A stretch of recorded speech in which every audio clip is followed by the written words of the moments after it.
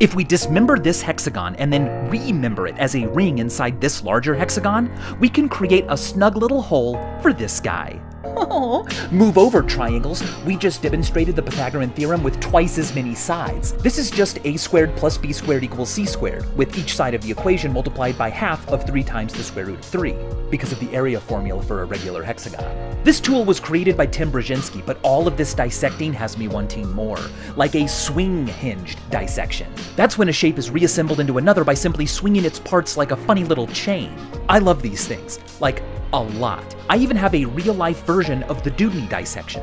Greg Fredrickson made these great twist-hinged dissections where the pieces rotate out of the plane of their hinges. Watch as a regular heptagon twist hinges into a square.